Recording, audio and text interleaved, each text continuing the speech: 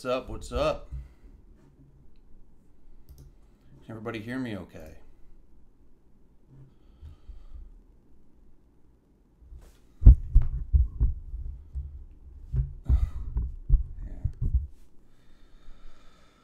Yeah, so today we'll talk about the lengthened partials thing and how stupid it is. And it's funny because it's like all this new stuff keeps coming out in terms of content that people think is going to transform their physique from average Joe to elite bodybuilder or whatever. And I mean, it's just traditional marketing, you know, you're just kind of selling a fantasy, selling hope. They're selling hope, really. And lengthened partials is a new one. And I'm going to explain to you why lengthened partials are nonsense if you're already doing a repetition correctly. Now, the way most people train, I think I've answered this before, but the way most people train,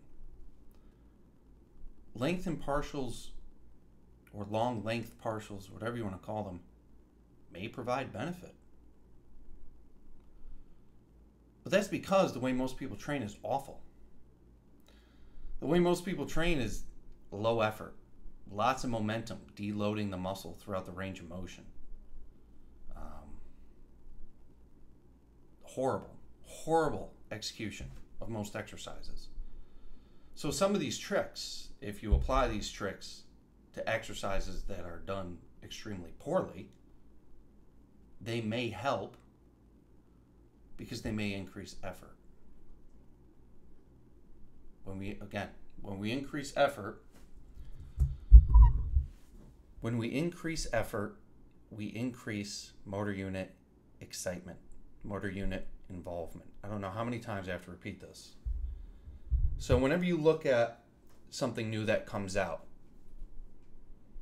take a step back and say to yourself, is this technique just increasing effort?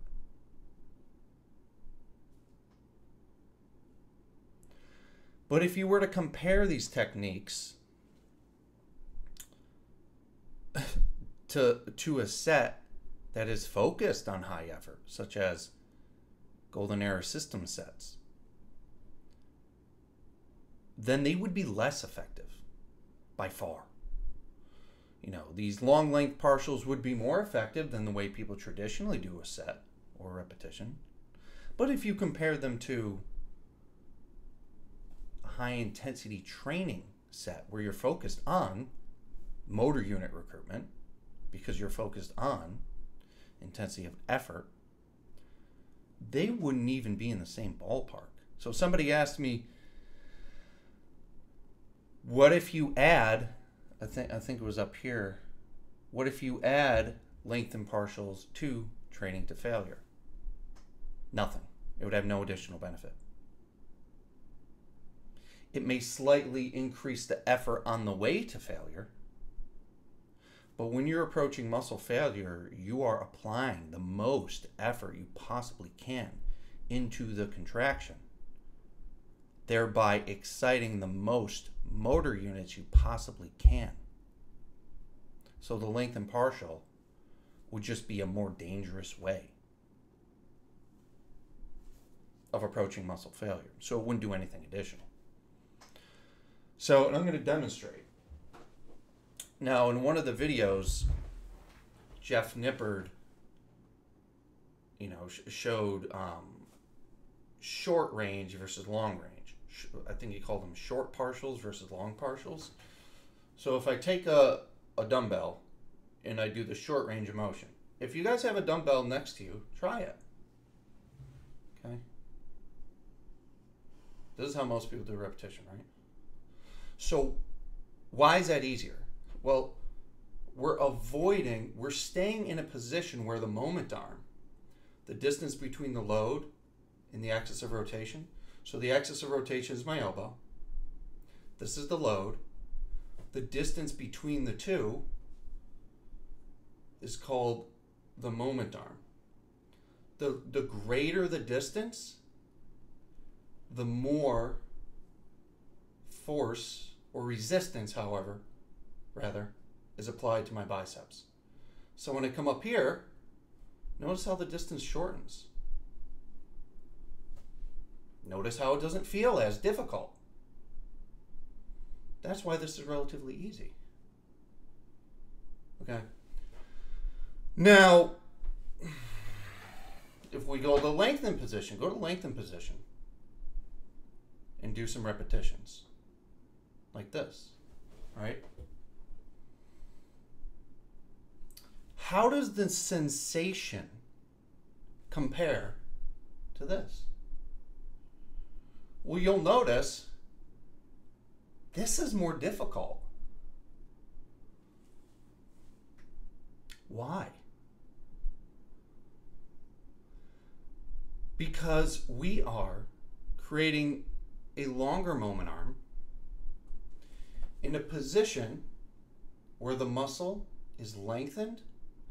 And when the muscle is in a lengthened position, the way the actin and myosin filaments overlap, they do not create as much contact or cross-bridging between the actin and myosin filaments.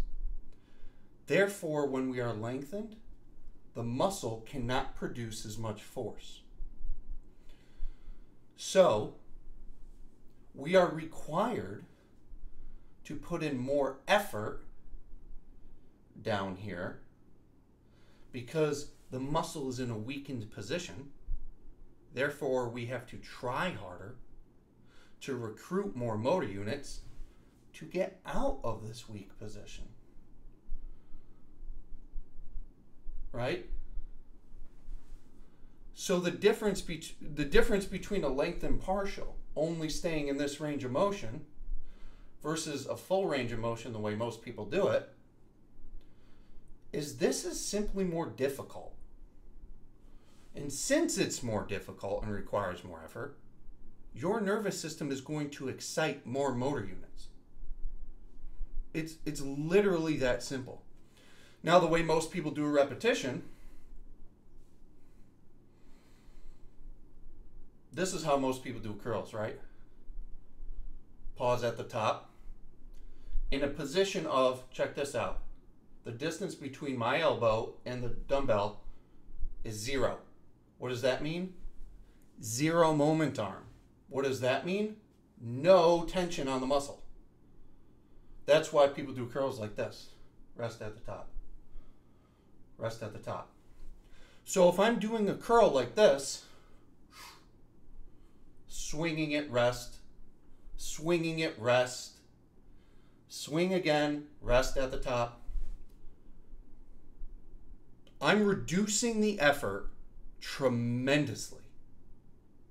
Now, if I compare that horrible repetition to staying in the lengthened position where I'm not resting at the top or swinging,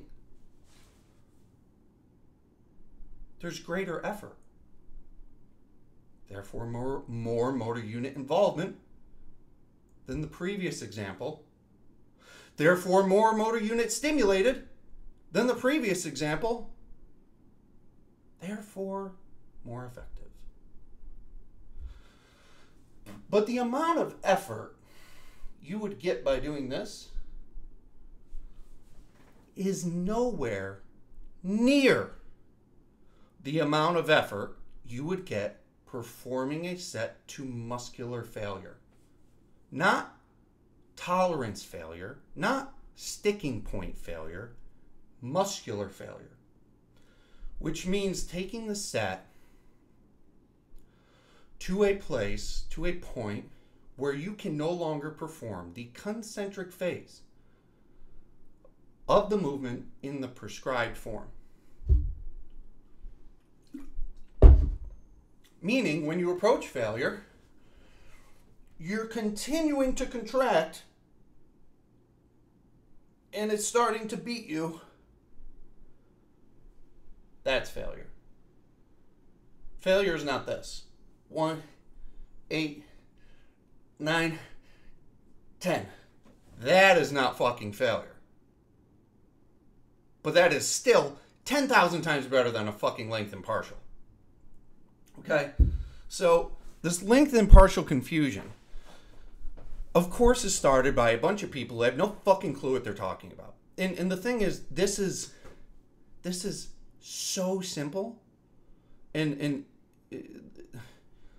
the fact that some of these people have degrees in exercise shows you how low quality the curriculum is. Because how do they not know this? This is like beyond simple.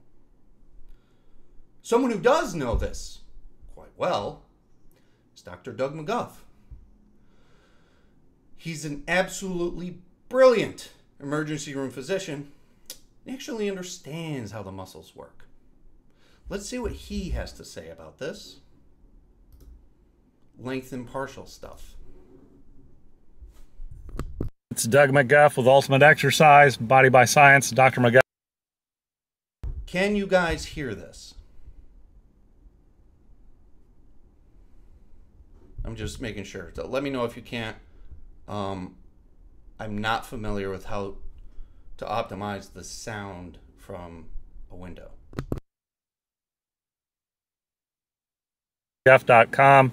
Just a quick thought experiment for you guys. Lots of hubbub out there about the literature that suggests that training in the stretch or lengthened position is better for hypertrophy. Well, the way most people train and the way the form was dictated in these studies, I would suggest that maybe they're having that finding because the way most people train, by the time you've gotten out of the stretched position, bottom 1/3 of a movement, momentum has taken over to such a degree that the muscular loading is greatly compromised. I think if people were doing better controlled, slower repetitions, a minimum of 4 seconds up and 4 seconds down, probably a maximum of 10 up, 10 down, then you would not have the muscular unloading that occurs due to momentum. But the way most people training, by the time you've got fired out of the bottom or stretched position of a movement, by the time you've gotten 1/3 way through, so much momentum is involved that you have significant muscular unloading. Maybe this isn't detecting that a specific training modality is better for hypertrophy, but rather that your form is just crap. So for Ultimate Exercise, Body by Science, drmcguff.com, you guys go out and do some dope shit in the real world. That's right. Go out in the real world and do some dope shit. Don't sit behind your goddamn computer screen all day. Exactly. So exactly what I described, because the way most people perform a repetition like this, the muscle is so unloaded from here to here because they use so much momentum to get it up that the muscle's not doing anything from here to here, and then they're resting at the top. And then if you compare that to this, where you are not unloading the muscle because you're staying in the lengthened position, that continuous muscular loading is what's resulting in more aggressive fatigue, more effort, thereby more motor unit recruitment. It's got nothing to do with the fact that the muscle's being loaded in a lengthened position. It's got to do with we've eliminated momentum and we've increased effort. It blows my mind that people don't understand this who are trying to teach exercise on YouTube. This is literal malpractice. Like, you can't not know what you're talking about and then give people advice that could potentially injure them or waste their time. It's malpractice. So, lengthened partials. Bullshit. The way most people train, might work. But if you do a repetition correctly, and you do a set correctly, like what's in my golden era system, if you want to learn how to do a set correctly to where You don't need to bother with this lengthened partial bullshit. GoldenEraSystem.com. If you learn how to do a repetition correctly, none of this bullshit in the fitness industry even applies. That's the thing. It's like, you know, when we're comparing, when people say, oh, one set, that can't work. Well, when you do a set like this, no, one of those isn't going to do shit. That's true. So when people hear about the high intensity training principles, they envision what they do in if they were to apply the principles to what they do, they're like, well, that can't work. Right, but that's considering what they do is even correct. It's not even close. So don't do lengthened partials. And another thing is it's relatively dangerous to load a muscle in the stretch position. When you load a muscle in the stretch position, you do create more microtrauma and inflammation in the connective tissue. Without adequate recovery, that could lead to a strain, tear, or just a nagging injury that never leaves you alone. So that's why you want to stay within, you know, a relatively safe range of motion. More range of motion. Like, you know, an excessive range of motion will increase effort. So if you're doing sets very shitty already, well then yeah, a full range of motion is probably more effective. Just like these studies find.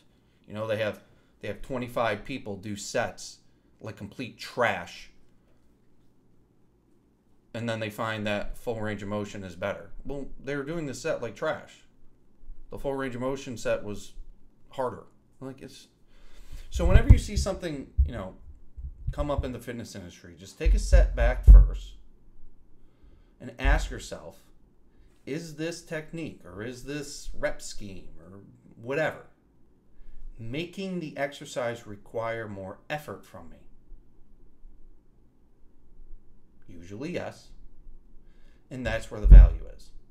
And if that particular method or technique is just increasing effort, then there is no need to apply it to reps like Golden Era System reps, like high intensity training reps, because you're already training with the highest effort possible. Okay? So don't overcomplicate this. This stuff it's so simple. So simple. Okay? So that's my brief rant. We'll do another like 10 minutes or so of Q&A, but I really just wanted to clear that up because I've been asked it a million times. I know I answered it in live streams previously, but then, you know, Doug did a video on it. And if Doug's doing a video on it, then he must be hearing a lot about it. So then now it really needs to be addressed, because Doug doesn't really pay attention to the fitness industry. He's an emergency room physician. He's working all the time. So if it's, you know, popping up in his world, then boy, it must be popular. Because he's kind of, you know, out of the fitness industry. So, you know, if anybody has any questions, go ahead and submit them. If you haven't tried my training system, GoldenEraSystem.com, it'll teach you how to focus on effort, how to perform exercises with the highest amount of effort you can safely, efficiently, so that way you're stimulating the best results and not wasting your time or hurting yourself like most people. Okay, let's see. Questions. I'll take a few of them. Let's see. No special.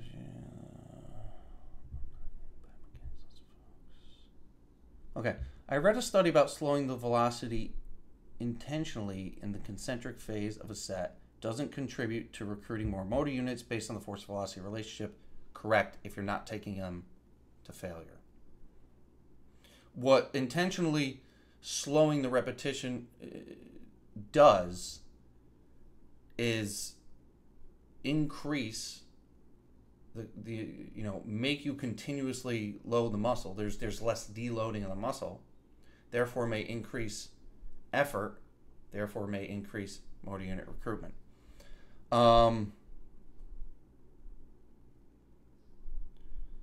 Doesn't contribute to recruiting more motor units based on the force-velocity relationship. Okay, I don't think a lot of people understand what the force-velocity relationship is. Okay, what this means is as velocity increases, force decreases. Okay, I think a lot of people think that if velocity increases, force increases. No, the force will increase initially. Say you're doing a bench press and you move quickly. The force will increase initially to overcome inertia, but then momentum carries the load the rest of the way.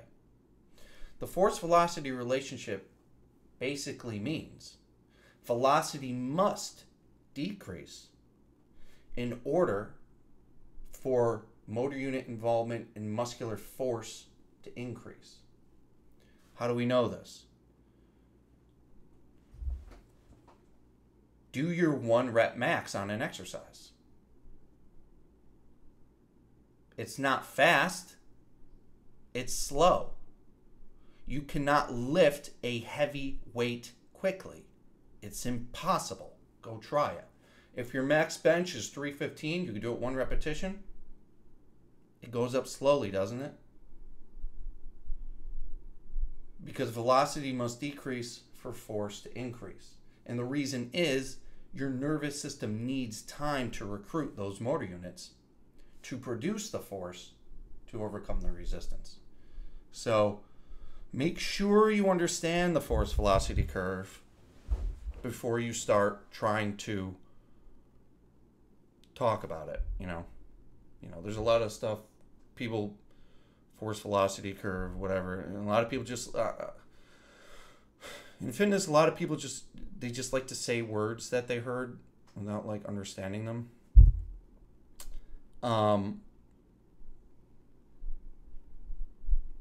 But the studies that compared slow velocity to fast velocity repetitions found that fast velocity repetitions increased strength more because the way they were testing the exercise was with 1 rep max. And obviously, when you're doing a 1 rep max, you're going to move it as fast as you can, So the faster velocity, or maybe they were doing, I'd have to read this study again, but I believe they're using a skill-based 1 rep max test. And if I'm practicing going slowly, intentionally, it's not going to have the same skill transfer as if I go quickly. So most of it was just a skill transfer adaptation. Let's see.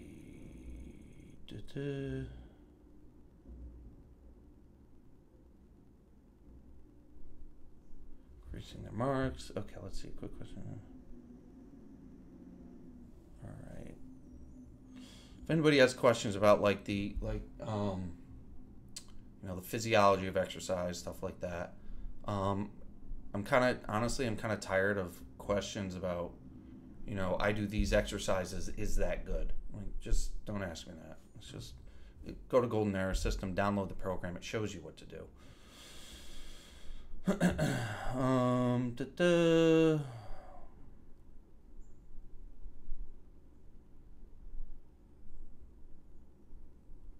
All right. Moment arm is the distance between the load and the axis of rotation, or between the body and the load. Load and the axis of rotation. In this case, would be your elbow. So the moment arm is the distance between the load and your elbow.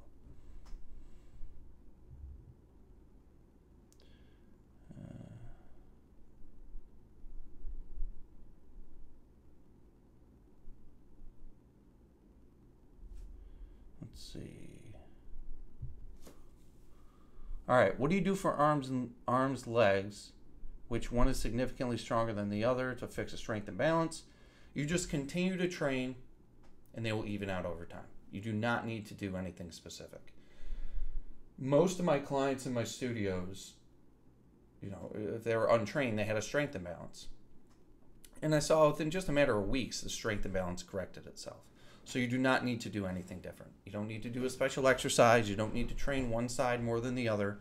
You just need to continue to train to failure. If you're training to failure, what's going to happen is you're going to fail because the weak side fails first. So the weak side will be adequately stimulated to improve, while the strong side will be stimulated to maintain. And then eventually, they'll kind of equal out. And most of that is neurological anyway. One side weaker than the other is almost entirely neurological.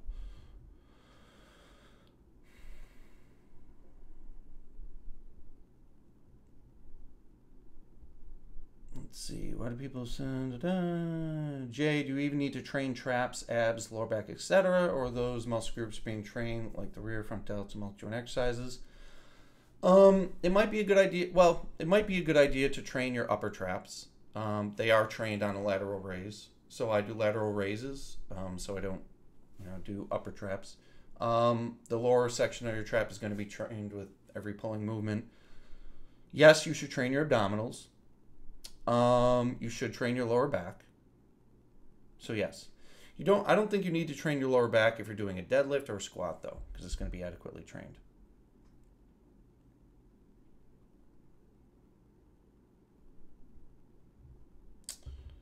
All right, Tiago, how would you market yourself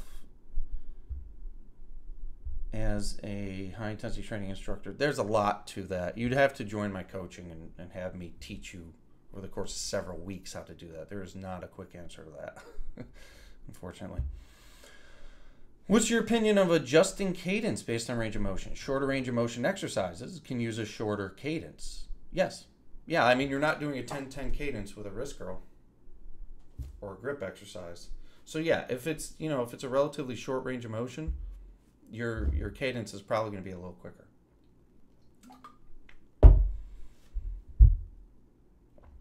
All right. Do you pause a bit after reps doing squats, leg press, or extensions for the quads? You can't tolerate the discomfort when the tension is constant. No, no.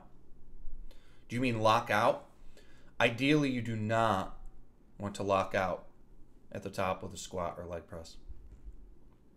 You want to change direction when there's still a pretty good bend in your knee in order to maintain that continuous muscular loading and to kind of save your knees.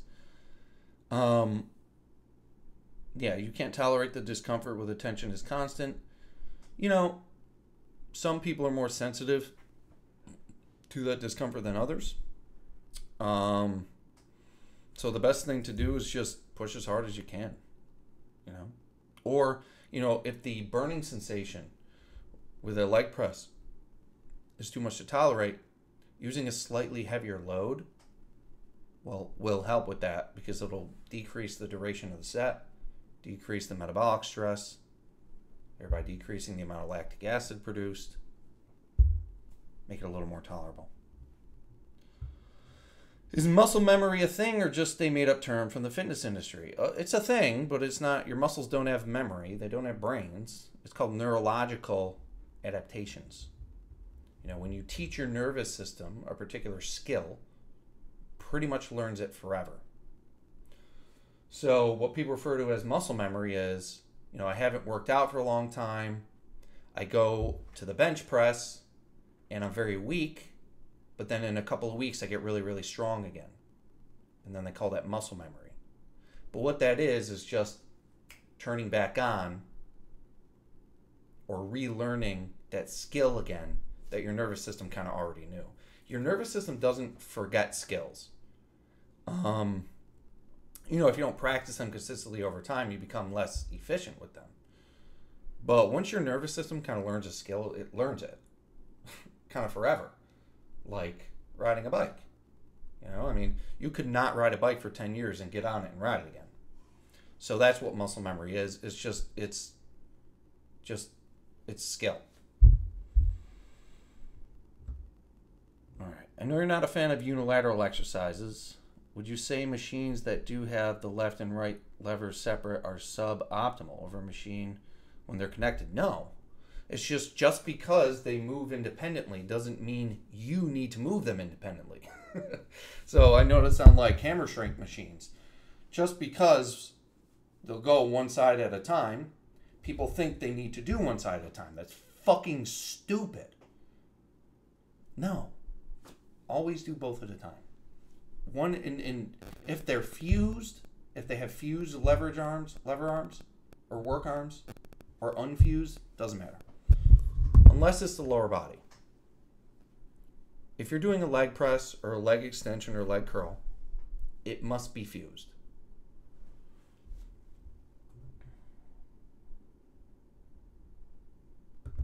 Is it okay to train some days not to failure just to make the body recover faster than if I take a full rest? Why would training make your body recover faster?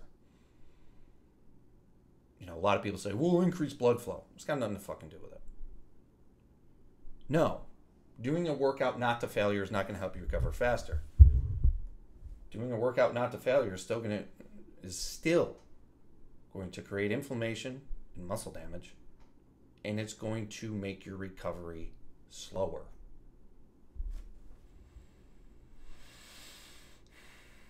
Do you notice a significant difference in days where you consume less protein than adequate? A difference in what? No, you're not going to notice any difference. A day you have a little less protein than another day. What kind of difference do you think you're going to notice? Think your muscles are going to shrink in a day? No. Not how that works. Does cadence affect your capacity to achieve true muscle failure, fast or slow? Yeah, if you're moving very, very fast, chances are, you know, you're just going to hit the sticking point. Well, no, it doesn't really matter. I mean, because as you approach failure, your repetitions are going to be forced to slow down. So, not really.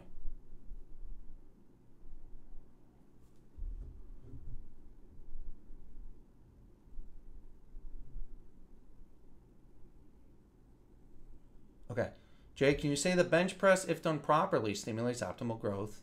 It's just bad for your shoulders. Yes, of course it does. Stimulates optimal growth. It's just, it involves a technical skill, which takes time to learn.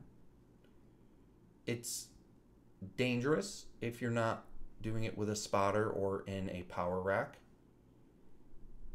And if you go quickly at the bottom, if you kind of bounce out of the bottom, it's going to be bad on your shoulders. But if you keep the repetition cadence slow and change direction slowly, it's not going to be bad on your shoulders.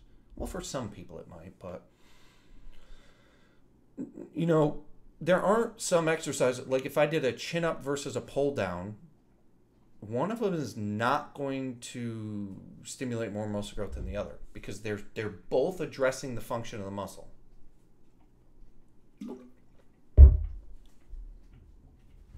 If they address the function of the muscle, one doesn't address the function of the muscle better if it's still the same biomechanical movement.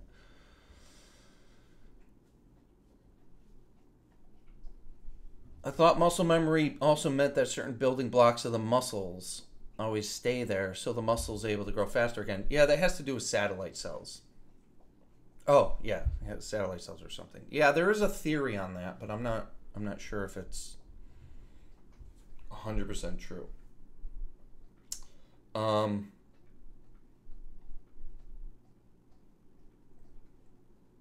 don't know. Could be this. Yeah, but you know, I don't. It could be the satellite cell thing. Maybe you accumulate satellite cells and they don't really go away. They just lay dormant. And when you start training again, you turn them all back on. Possibly. Not sure though.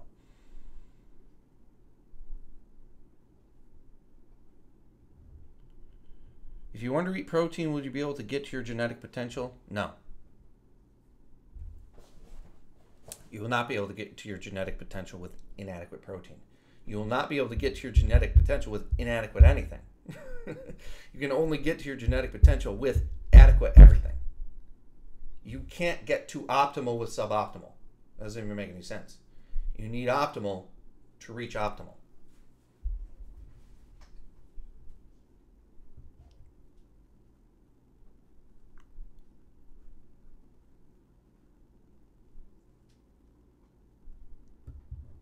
All right, I've been doing HIIT for like a year, but I don't see my muscles being that much bigger or me being skinnier. Are you training with adequate intensity? Probably not. Do you have the genetic capacity to building a lot of muscle? No. Are you adjusting your diet? No. That's why you're not getting skinnier. So, Charming Fox, you would be a very good candidate for coaching because you're doing likely plenty of things wrong.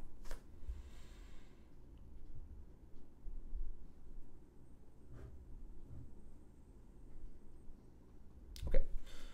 Jay, is the machine not safer than free weights? Machines and free weights are equally safe if you do the free weights properly. But for the way most people, if they're not taught how to do free weight exercises safely, then if they just go do a machine, it's going to be a safer option. But if you learn how to use free weight exercises safely, one is not safer than the other. All right. Is the machine not safer than free weights as time under tension determines muscle growth? Time under tension does not determine muscle growth. Where'd you hear that? No, time under tension has very little to do with muscle growth, actually. Motor unit recruitment determines muscle growth. The more motor units you can recruit, the more motor units you can stimulate, the more motor units can grow, the more your muscles can grow overall. How do we recruit motor units? Effort. It's got nothing to do with time under tension. Is there any truth that you have to vary exercises or sets so the body does not get used to the training and thus grow stronger? No, there's no truth to that. There would be truth to that if you are performing your workouts incorrectly to begin with. If you are doing the same exercises, the same weight, the same reps, every single workout, well then yes. If you change things up, it's going to be a new stress to your body and potentially stimulate a better adaptation. But if your exercise is progressive in nature, meaning I add resistance as I grow stronger, then you never have to change it. There's also that neurological adaptation. When you do a new exercise, there's a neurological adaptation that happens relatively quickly, so your ability to do weight on that new exercise increases very quickly because your nervous system adapts very quickly. People perceive this as an increase in pure muscular strength, and it's usually just a neurological adaptation. That's why they think switching up their exercises is beneficial. Also, when you incorporate a new exercise, a lot of times you get sore. And people attribute soreness to the effectiveness of a workout, which is almost no relation. Therefore, they think switching up their workouts does something.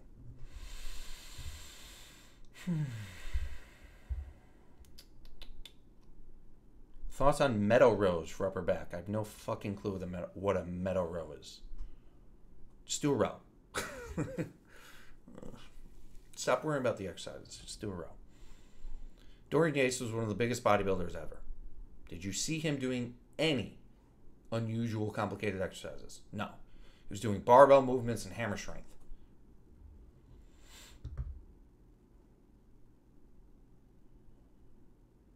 Okay. When I do hamstring curls, I feel them mostly in the hamstrings in the beginning, but when I'm close to failure, I feel them in my calves. Does it have to do with sensory nerves? No, it has to do with, well, yeah, sensory nerves, but you're feeling the tendon which attaches your hamstring to your lower leg. That's what you're feeling. And you're feeling that tendon a lot because you're loading the hamstrings in a stretch position, putting a lot of tension on the tendon, which connects your hamstring to your lower leg, and that's what you're feeling. Because our sensory nerves there, so your body avoids activities that rip your tendon off. So it goes, ow, this hurts, don't do that. And you go, okay, so you don't rip your tendon. How important is time under load? Not important. If I reach failure in 15 seconds versus 90 seconds, is there any benefit or difference? No. If they're equally intense, no. 15 seconds would require a much heavier load, which can potentially be less safe. 90 seconds is going to require a moderate load, which may burn more. No, it doesn't. All right. Celion, I answered your question earlier. Stop asking it. L. Darden has a new book out. He's 80 years old. He's recommending 10-10-10 protocol. Yeah, it's stupid. I think Ellington Darden just wants to make more money off books. I don't know why he's even doing that. All right. Do you think it'll be better, Blood Eagle, if I do the rest pause technique for quad exercises since they're too painful? Yeah. There you go. Try that.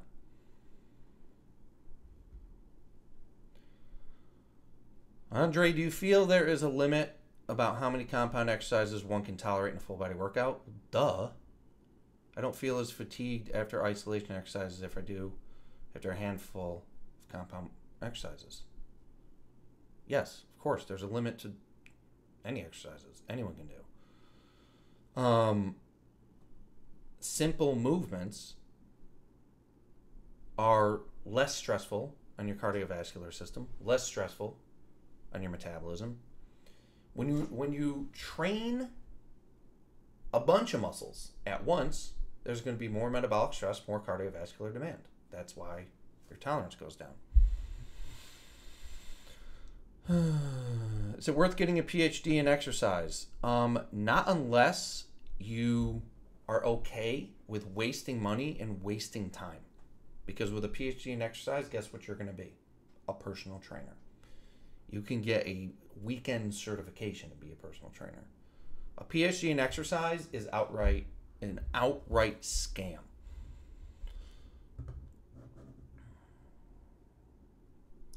Will you make free book calls again?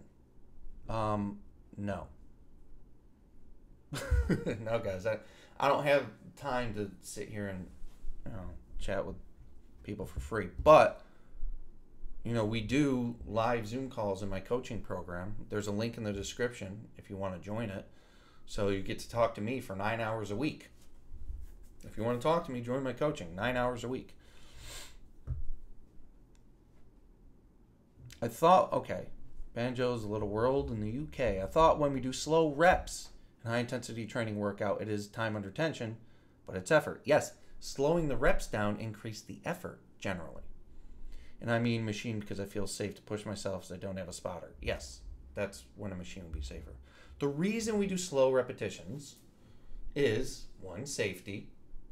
Slower repetitions reduce momentum, reduce excessive force. And force is what causes injury. 2, slowing the repetitions down reduce momentum, which generally, most of the time, increases effort. Please debunk the latest video with Israel and Menno. Oh, man. See, Leon, why you're skipping my question? I answered it earlier. Go back and watch the video later. I'm not answering it again. I use respond. You answered your question earlier. Yes, I did.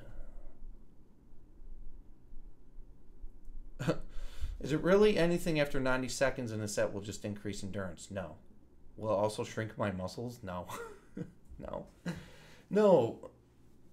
Why would it shrink your muscles? Physiologically, think about that. What would happen that would make your muscles shrink? That's just insane.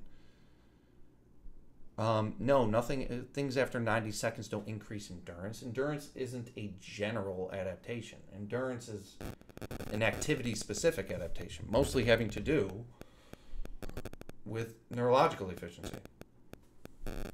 You can't weight train for endurance versus weight train for strength versus weight train for muscle growth. You can't separate the adaptation. They all come together. Endurance is a combination of physical capacity and skill. When I go running, if my muscles are extremely weak and my cardiovascular system sucks, and I have no skill at running, I'm going to suck at running. But as I run, my muscles adapt, my cardiovascular system adapts, and my skill improves, which makes running easier. Now, if you take a strong body, I don't run often, but if I were to start running, I already have the strong body and the physical capacity. What I'm missing is the skill. So if I start running for a couple of weeks, my nervous system will adapt, my skill will improve, running will become easier in terms of endurance for running. Okay, one more question. Guys, go to goldenarrowsystem.com if you haven't tried my program. Support my cause so I can keep doing this shit.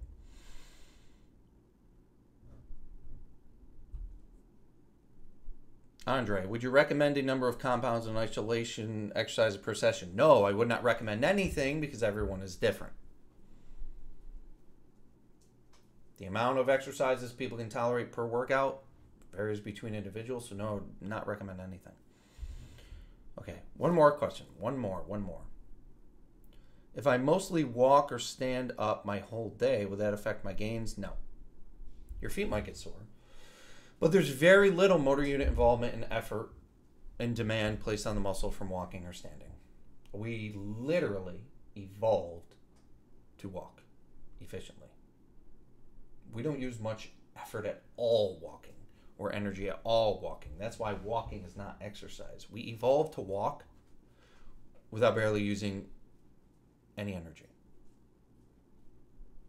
Okay?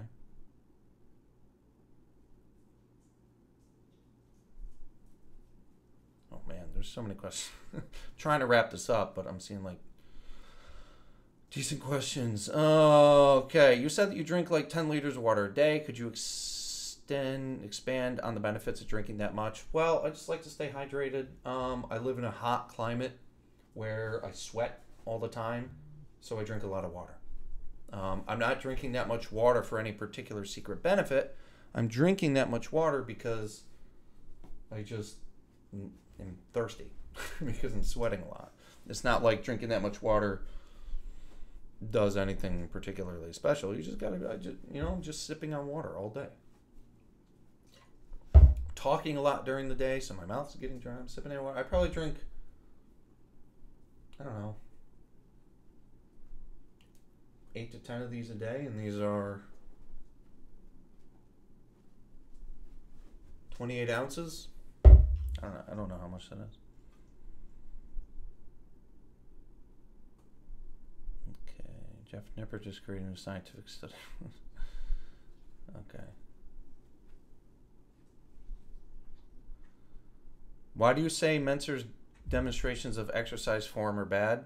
Well, did you watch the video? So I did a video where I reviewed the heavy duty training. Mike Mentzer's form is bad because it's relatively fast, very slow for that time. The form is just not good. I mean, I could go over that someday, but it's just, by today's standards, Mike Mentzer's form is pretty gross. Back then, it was actually pretty good. Can you explain what IGF-1 and myostatin is, and if they impact muscle hypertrophy in any way? Yes, IGF-1 is it is a potential driver of muscle growth, a stimulus for the mTOR pathway. Myostatin is a cytokine that is released by your muscles, therefore it's called a myokine because your muscle produces it, which acts as a limiter of muscle growth. So everybody has myostatin in their body. And what the myostatin does is it stops the muscle growth process from happening beyond a certain point. So as we grow more muscle, we generally have more myostatin, I believe, which keeps us from getting too muscular. Because if we're too muscular, there is a huge disadvantage in terms of utility for that muscle and survival. So that's what myostatin is. People are born with different levels of myostatin. Some people are born with genes that severely limit myostatin, or maybe, you know, they don't have it at all. If you look at Eddie Hall, the strongman, he's said to be missing myostatin or having a gene that knocks it out. So that's what myostatin is. Can you increase or decrease myostatin? No. No, you cannot. And if somebody finds a way, then people are going to get extremely, extremely muscular. All right. So that's it for me today, guys. Please go to goldenerasystem.com. Try my program. If you want to work with me personally, have me coach you to the best physique you've ever had, click the link in the description.